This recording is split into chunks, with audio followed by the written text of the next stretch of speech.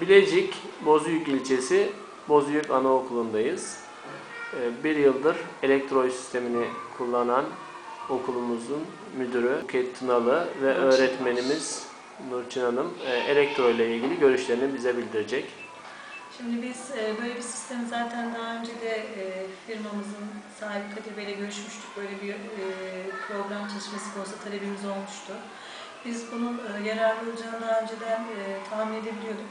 Çünkü şu an çağımız teknoloji çağı, çocuklarımız bilgisayarla birlikte büyüyorlar. Fakat bilgisayarı hep olumsuz yönde kullanıyorlar.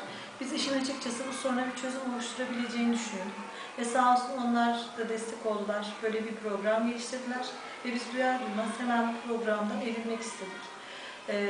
İlçemiz Bilecik'e bağlı olduğu için Bozüyük.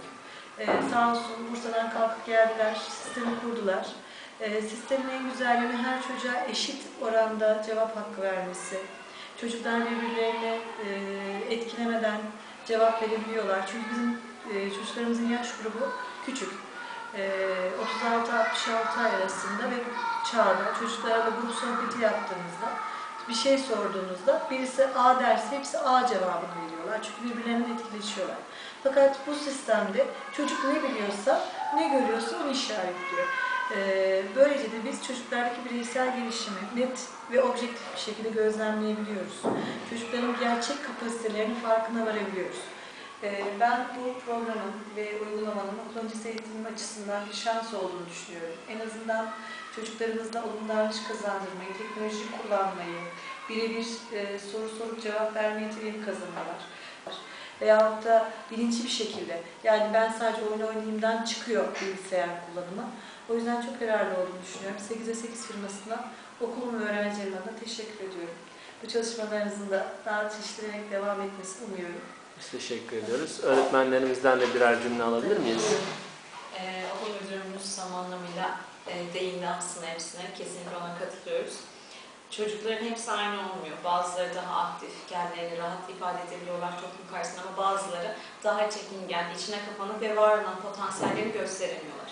Ama bu programla Elektroy'larla birlikte kendi çekingen, kendini geri planda atan çocuklar birinci oldu, ikinci oldu ve bir şekilde kendi potansiyellerini ortaya koydular. Ki öğretmen olarak evet hepsinin inceliyorsun, dikkat ediyorsun, araştırıyorsun yaptıklarını ama tam anlamıyla potansiyellerini çoğu zaman fark edemeyebiliyorsun. Ama Elektroy sayesinde evet çocuk bir şeyleri biliyor, yani sadece doğru yapması değil, dereceye girmesi, hızlı bir şekilde yapması zaten çocuğun var olan potansiyelini bize gösterdiği için ona yönelik etkinliklerimizi çeşitlendirerek çocukların gelişimine olumlu katkılarda bulunduk. Ve çocuklar ilk başlarda 60 saniyeydi. O 60 saniye 50, 40, 30, 10 saniye, bazen 2-3 saniyede hızlı bir şekilde cevap veriyorlar ve diğer etkinliklere de yansıyor. Konuşmada, Türkçe dil etkinliğinde, fen etkinliğinde düşünmeleri daha hızlı oluyor ve transfer edebilme becerileri ayrıca hızlanarak gelişiyor. Ve mesela testlerde çok dikkatliler ve çocukların gelişimine müthiş derecede olumlu katkıları var. Teşekkür ederiz. Teşekkür ediyoruz. Ben sizden de... Bana söyleyecek bir şey kalmadı. Arkadaş her şeyi anlattı, söyledi. Ben de yani arkadaşlara katılıyorum. Ben çocuklara çok yararlı olduğunu düşünüyorum. Velilerden bir dönüt aldınız mı bu konuyla ilgili? Veliler çok olumlu karşıladılar. Yani çok memnun kaldılar. Sonuçları paylaştığınızda bununla ilgili geri dönüşler yaptılar. Evet, evet. Ben bir de yani şu boyuttan bakmak istiyorum. Genelde biliyorsunuz okul öncesi eğitim yani dışarıda şey görünüyor işte ne yapıyorlar? Okula gidiyorlar, oynuyorlar, şarkı söylüyorlar, gidiyorlar. Bu okul öncesi eğitimin veya okulumuzun marka değerini arttırıyor. Yani velinin gözünde benim çocuğum bunları öğreniyormuş, bak bunları da biliyormuş. Çünkü ondan önce siz etkinlik yapıyorsunuz, gönderiyorsunuz ama veli bunu bilmiyor. Yani bizim yaptığımız etkinliğin amacını bilmiyor. Hani parmak kasını geliştiriyoruz, zihinsel gelişimini mi destekliyoruz. Orada bir veliyle bir kopukluğumuz oluyor. Yani sonuçta her etkinliğin amacını veliye anlatamazsınız. Ama burada ne oluyor? Sonuçta testlerin yanında yazıyor. Türkçe ile mi ilgili, hayat bilgisiyle ilgili, matematikle mi ilgili. Ondan sonra veli açıyor bakıyor, evet yani benim çocuğum gerçekten bir şeyler öğrenmeye gidiyor deyip okul öncesi eğitimin önemini daha arttırıcı bir etkinlik olduğunu düşünüyorum. Yani o yüzden de veli ayağında da bizim işimizi kolaylaştırdı. Ben idareci olduğum için velilerin genelde şikayetleriyle, istekleriyle ben muhatap oluyorum.